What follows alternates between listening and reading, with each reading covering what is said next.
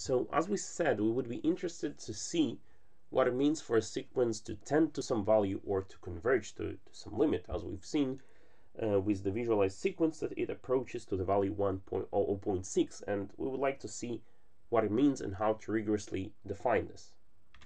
So let's see a few examples. So for example, this sequence would tend to 0 or converge to 0. And the reason for this, I mean, we can see intuitively what happens. The bigger the value of n, the smaller 1 over n would be.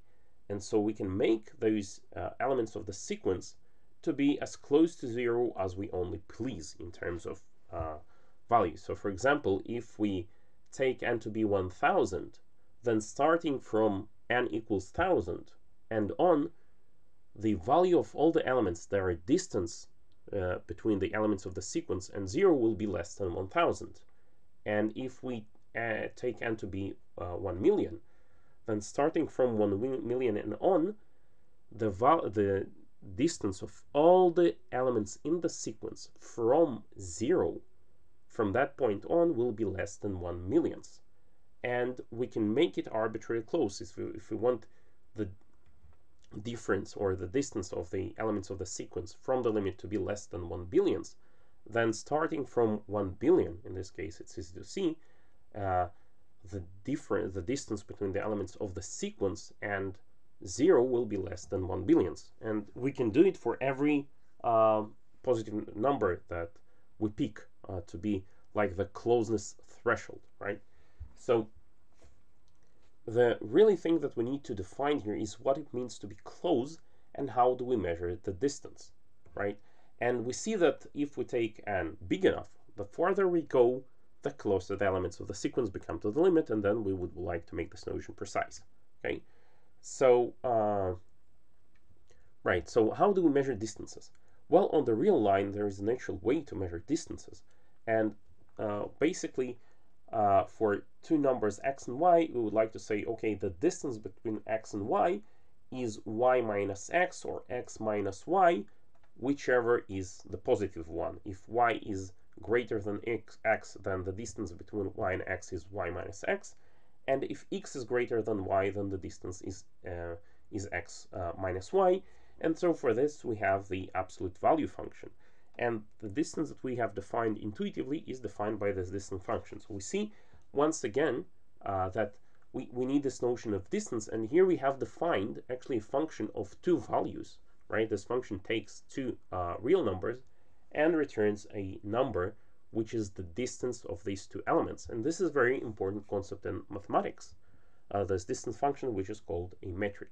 So let us talk a little bit more about this distance, because the notion of distance is the only thing that we really need to define the notion of closeness and the notion of a limit.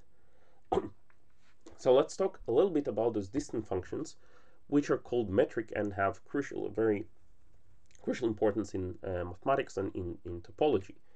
So what we have done here, we have defined a function that takes two real numbers, a pair of real numbers, and assigns a third real number to them, which is positive, and it's in fact the distance between x and y.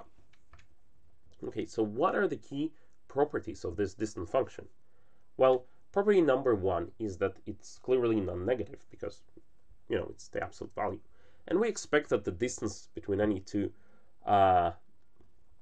entities between which the distance is defined would be a non-negative. And of course, we want the distance to be 0 unless only in the case where those two distant entities are the same. So of course, in case of points on the real line, we want the distance between them to be 0, if and only if it's the same point, right? So this property of the distance function, that any distance function is desired to have, is called positivity.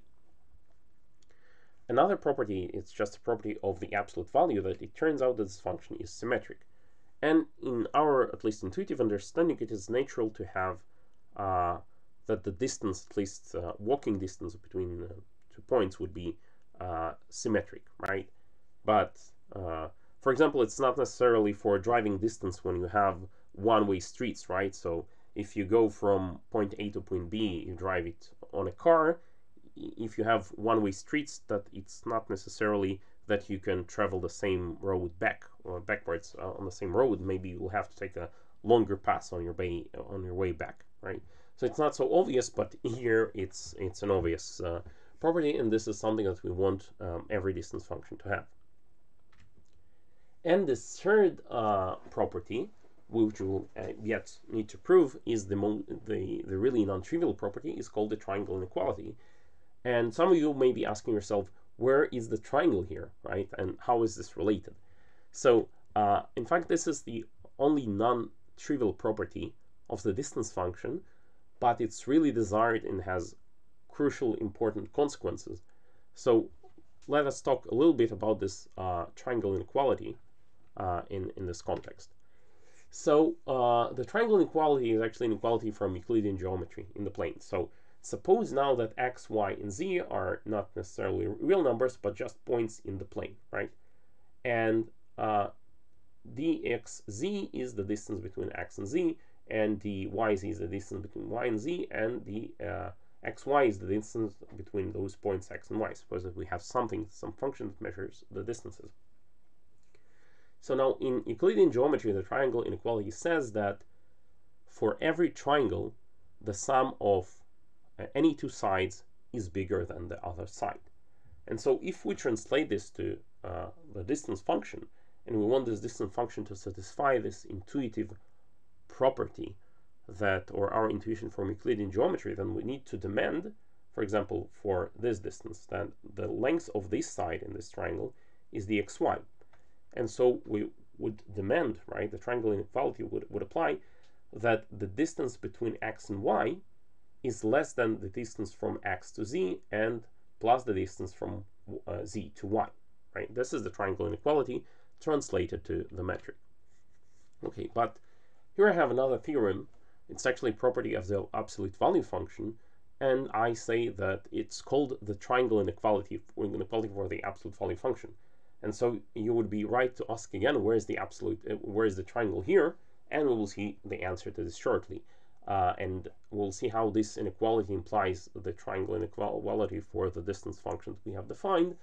But first, let us prove this really important inequality.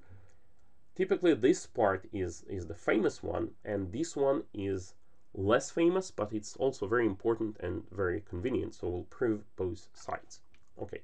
So let us start with the proof. Okay, so for any two real numbers, we have this, right? X is between the absolute value of x and the minus absolute value of x. In fact, x equals to one of the values. If x is positive, then x equals to the absolute value of x. And if x is negative, then x equals the minus absolute value of x. So, but clearly this inequality holds for every x. It is between the absolute value of x and minus absolute value of x, and similarly for y. Now, let's add those inequalities. So what do we get? What we get once we add those inequalities, we have that x plus y for every x and y has to be less than this and more than this. So by the definition of the absolute value, it means that the absolute value of x and y is no bigger than this. So we've proved the first part. Now let's prove the second part. Okay, so now we will use this nice trick, which will be very convenient in other applications, so bear this in mind. So we'll write x as x plus y and minus y. So of course the absolute value of x equals to that, to this. And now we use the first part of the triangle inequality. So we will say that this is no more than x plus y plus the absolute value of y. And now we can switch the absolute value of y to the other side, and we have that the x plus y absolute value is bigger than that. But x and y are absolutely arbitrary numbers, and there is absolute symmetry in the values of x and y, so just interchanging their roles by the same procedure, we can conclude that the absolute value of y minus x also has to be smaller than this. And again, this means by the definition of the absolute value, it means that the absolute value of this expression, whether it's x absolute value minus y or y absolute value minus x, it has to be no bigger than this. So we have proved the second part.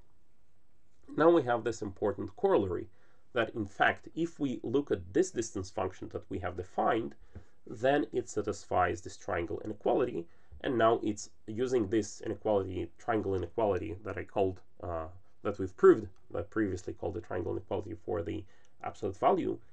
Now using this inequality that we've proved, it will be for this function a straightforward demonstration. So let's see how it's done. So we start for this function, distance function that we have defined. The distance between x and y is x minus y, and a very nice trick that is also often used and will be often used in this course, we just interject another value here. So we'll have x minus z and plus z minus y. So again, we change nothing because this z cancels here. And now we use the triangle inequality that we've proved to separate the two, and we say that the absolute value of this is no more than the absolute value of x minus z plus z minus y. And again, by definition, this is the distance between x and z, and this is the distance between z and y. And so we have shown that for this distance function we have defined, that it satisfies the triangle inequality. So this is very, very important. And so any function that would satisfy those three key properties will be called a metric. And so if we have an arbitrary set on which we have a way of measuring distances, and we measure the distance with this some function that says the distance, but our demands from this function is that it would be non-negative, that this function will be symmetric, and that it will satisfy the triangle inequality, then all the intuition that we have for real numbers and maybe for the plane with the Euclidean geometry will transition to this abstract set. And so there's a way to vastly generalize intuitively and directly everything that we've done here to a very abstract space, and it turns out to be very convenient and very useful approach in mathematics to take those key properties and generalize them.